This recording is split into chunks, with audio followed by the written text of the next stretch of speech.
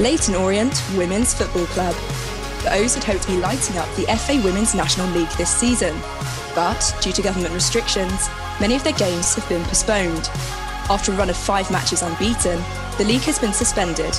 The girls have been forced to swap the training ground for Zoom sessions, and the fans want to know, what has the experience been like for them? So we found out. Welcome to Lockdown Orient. Hello and welcome to episode 5 of Lockdown Orient. This is our Leyton Orient Women's podcast. I am joined this week, as ever, by my partner in crime, Xavi Bird. How are you, Xavi, this week? I'm doing very well, Nick. Very excited to be here. How you doing? I'm doing very well. Thank you very much. And we are joined this week by Giorgia and Kate K. I'm Giorgia, I'm a midfielder and I play for Leyton Orient Women. I work as a fundraising executive for Bernardo's Children's Charity. Hi, my name is Kate K and I play centre-back for Leyton Orient Women. I am a runner for a post-production house called Final Cut in Oxford Circus. Ultimately, I don't want to be a runner, I want to be an editor, doing stuff like music videos, dramas, documentaries. Getting a call from the Italian under-17s national team, which is something I'll always remember and always be proud of. When I won the sectional championship for my high school team for the first time in my high school's history. That was really fun and exciting. We all got like raincoats that said sectional champions on the back, which was really cool. Definitely Kaká. I'm so pleased now young women can look up to women's footballers, because I didn't really have that when I was growing up, so I'm really happy that that's changing today.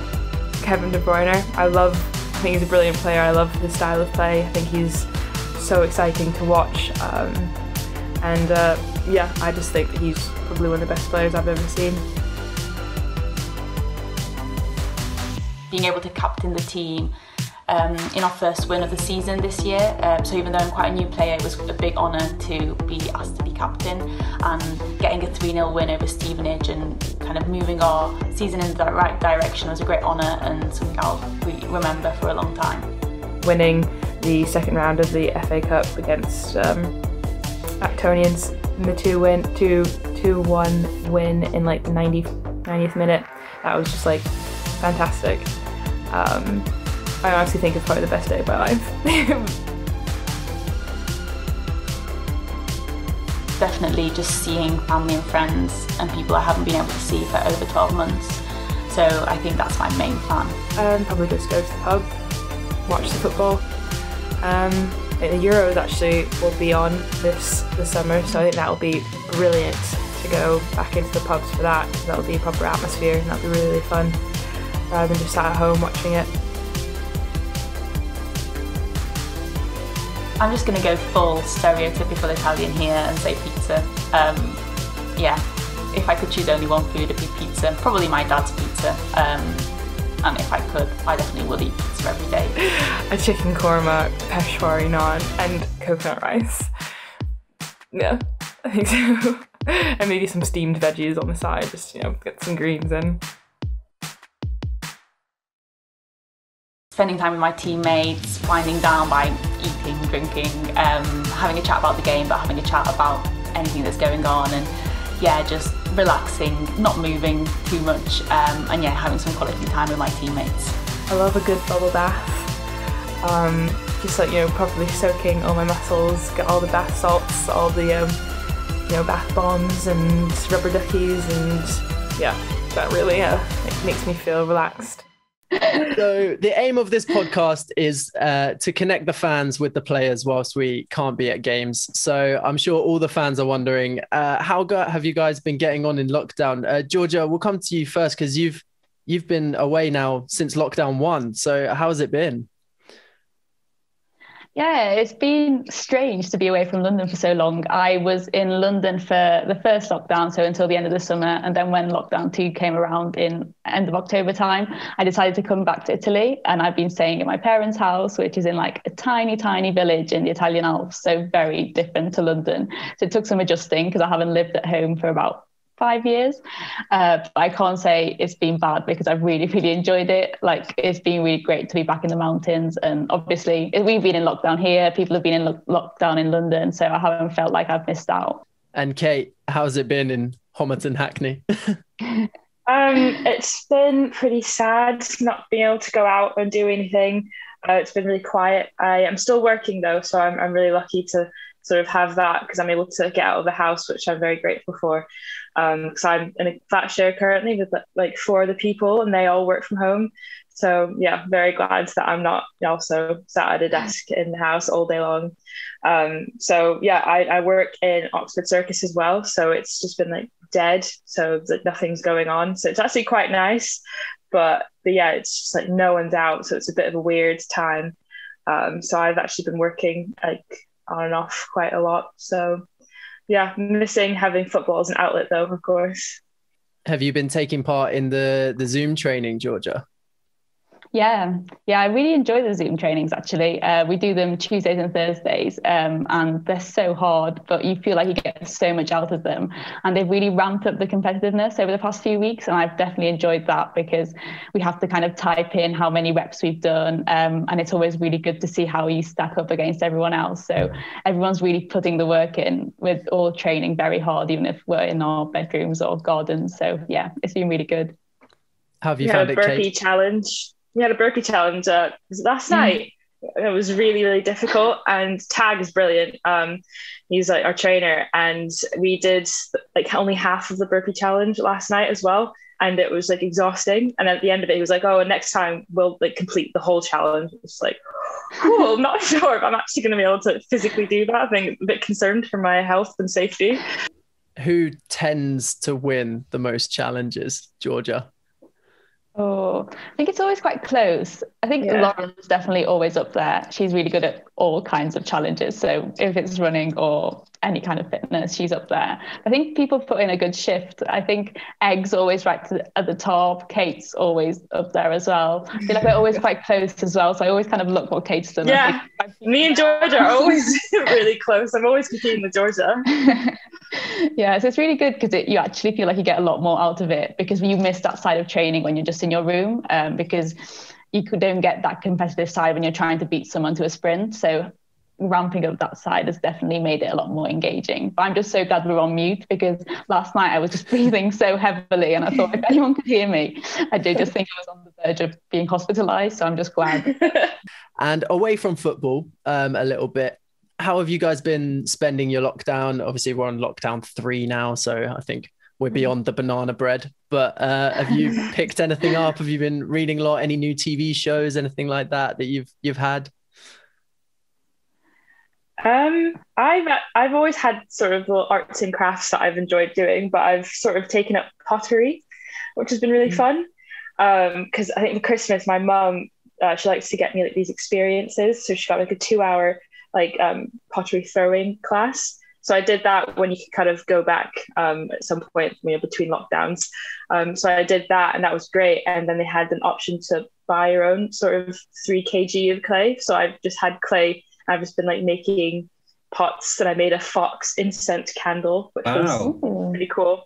But so yeah, it's just I guess I've been doing that and drawing and painting. I made a bench, or I didn't make a bench, but I painted a pub bench the first lockdown. So I've been trying to keep my creative side going. No, I think every lockdown has been a bit different. I was reading a lot in the first lockdown, but this lockdown because I've been at home, I've picked up something that I hadn't been doing since I was really small. So we've got a piano and I hadn't played for 10 years. So I've picked that up, and pretty much every day I just go and sit and like learn new songs, and it's just been really therapeutic because the weather's not been great. You couldn't really go outside, and it was something to completely take my mind away from work because I'm working from home on a screen all day, and then I watch TV, and it's just something completely different. So I've really enjoyed that. And then I'm lucky because I live in the mountains, so I've actually been able to go skiing. I try not to brag about it too much because everyone else is stuck in lockdown in cities, but I have, which has been great. Yeah, it's been really good. Giorgia, you grew up in Italy. So is women's football kind of big over there? Did you play growing up? Did you play for a girls' team? Kind of how did you get into it? Yeah, so women's football is getting a lot bigger now, especially since the 2019 World Cup. It was the first one Italy qualified for in 20 years, I think. So that's definitely given it a big boost. But when I was growing up, I had no idea about women's football. I didn't even know it was a thing. So I pretty much started playing since I was like really, really young, like a toddler, because my dad played football and my older brother played football. So I just kind of got into it that way. And I joined the boys team when I was 9, and I just played with them until I was 15. And I just loved it. And I was the only girl, and I've always been the only girl, and it never bothered me because it was just really enjoyable. And I had a really good time and a good bond with the teammates. And I think it's quite a usual experience for a lot of girls who've played with boys, that once you earn their respect, you have the best time, but you have to work to get that, because they immediately assume, oh, you're a girl, like you're not going to be very good. But once you actually show them you can actually play, it's really good, really satisfying. So I only started playing with women when I was 15. I played in Milan, so it was quite a journey for me. I had to travel 2 hours to training and back, so it was quite a big commitment from me and my family as well. But yeah, I've always loved it. And I played with women until I kind of left Italy to come to the UK. So I moved over to come to uni, and then I've stayed over ever since. But yeah, I've played pretty much for my whole life. And even as soon as I moved to London, I immediately tried to join like Leyton Orient, because even though I moved into the world of work, I didn't want to leave football behind. I'm glad, even though lockdown has kind of put a spanner in the works in terms of actually playing games, I'm glad I've kept football alongside, because I don't think I could give up just yet. Where did you go to uni in the UK when you moved over? I went to Birmingham Uni. And did you play for the women's team there?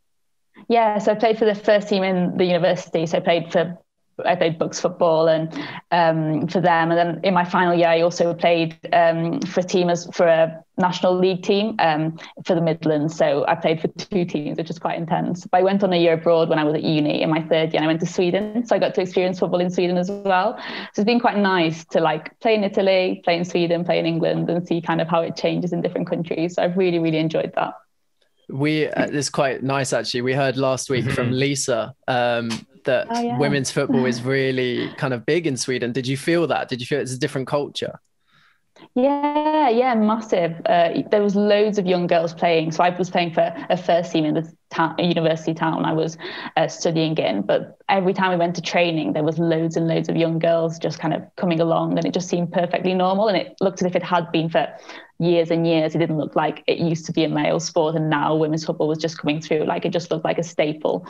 But the funniest thing about football in Sweden was the limits on how cold it could be before training could be cancelled. So obviously it's really, really cold in Sweden, and we had a limit, which if it was colder than -12, we didn't train. But if it was -12 or above, we'd train. And I was like, -12 is really cold. Like, what's the difference between -12 and -13? But that was the rule, so that was it. Growing up playing football in Milan to that's quite a change. It was a struggle. I remember just lying on my bed thinking, do I really want to go to training, or do I really want to play football? It really made me question everything. Have you kind of picked up different things from each country that you've been in terms of your style and the way that you play? I think so. I think more looking back, I can see the differences. So I think in Italy, it was a lot more technical. So in Sweden, it was very, very tactical. And in England, it's very physical. So I feel like you really see the difference. But until you're in the next stage, you didn't realize how it was. So yes, it's very interesting. And even training changes quite a bit, kind of what the focus is on.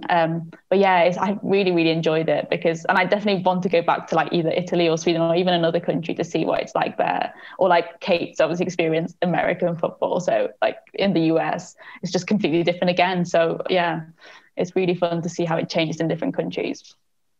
And that is a lovely way to lead us on to Kate. Terrific segue. Thank you, Georgia. Over to you, Kate. Well, as Georgia mentioned, I played football in America. I was born in England, so like some of my first memories were like kicking a football back and forth with my dad, like in the alleyway between like my house and Kingston. That was like my first memory. And then I got moved over to the States when I was 6. So football is quite a big part of like sports in general, just a massive thing for kids growing up in the States. I played like 5 or 6 different sports all throughout my childhood. So like every summer I was like booked into every like sports camp possible. I was like playing basketball and I'd go over to like swimming, and then from swimming to like football training, and then tennis. It was like constant. So I played a lot of sports in general, but football was always the one that I personally loved because my dad played it growing up, and it's obviously a big part of my like culture. So I always played that, and that was always my favorite. And Giorgia mentioned studying abroad as well, and I also went to New Zealand, so I played in New Zealand as well. So I played all throughout growing up in the States, and that was like a huge, like really, really competitive, like tournaments every weekend. It was really quite intense. Go to tournaments and things like that, and there'd be like college, or I guess in England it was uni, but college is the same thing. So like college scouts would be at tournaments. It was so intense. It's like at the end of games, everyone would be asking who came up to you and who spoke to you. So it was always very, quite competitive growing up. And then I went on to Franklin and Marshall College, which is this very small town called Lancaster, Pennsylvania. And I played there as well. And then went to New Zealand for 4 or 5 months and played in New Zealand as well. So yeah, I've like similarly to Giorgia, I've played all of my life, and I would never ever stop playing. I was just going to say, you were talking about how competitive it is in America. How long do you reckon it's going to take for England to get to a similar level as where America's at in the women's team? Well, I think England's definitely on the way now. I think just these past few years, I think it's been really important. Like grassroots football, especially for women, is really quite like a trend at the moment. Like everyone's definitely investing a lot more money and time into it, which is great to see. But like I said, I mean, I grew up in the States, and it was 2005, and it was massive. Like every girl was playing it, and it was full on like facilities and coaching staff. Like there was no difference basically between the girls and the boys, and it was always like that. So I think it's only recently becoming more of a thing in England. So my parents sort of said like they're not sure how much football I would have played if I stayed in the UK versus going to the States, because it was just part of the culture is that every kid had like a sport to play. So yeah, it was definitely more intense for me growing up in the States than I think it would have been if I stayed in England.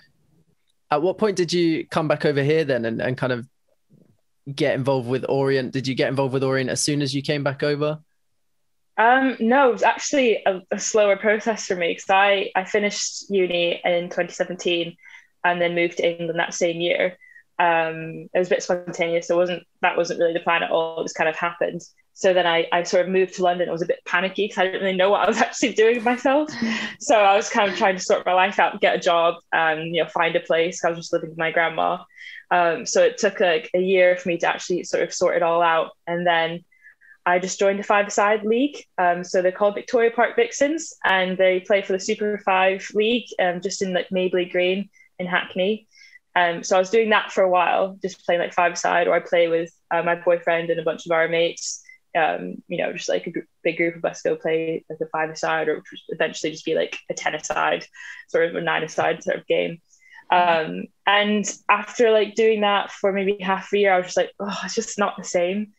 I'm such a competitive person as well. So like, these girls, they were just sort of going out, just like socialize and just have a good sort of tick about. Whereas I was just like, I really need this to be more intense, because I think I was like sometimes scaring them, because I was just really wanted to win these games. I wasn't trying to make any friends. Like, I'm going to win this game. I'm sorry. So I think I needed to find an 11-a-side team that other girls could understand my competitiveness. So 5-a-side was great. I absolutely loved it. But yeah, I had to find something else. So I found Leyton Orient, and it's been great. But this means that all that is left to say is thank you so much, Kate and Giorgia, for joining us. It's been a genuine pleasure. I've had so much fun. And thank you very much for coming on. Thanks for having us. Well, thank you. It's been loads of fun. Definitely a good Friday night activity. Thank you so much, Xavi, as always, for being with me. It's been a pleasure, mate. Thank you. Cheers. And we will see everyone again next week for episode 6. See you all then. This has been Lockdown Orient. See you soon. Bye-bye. Bye. Bye.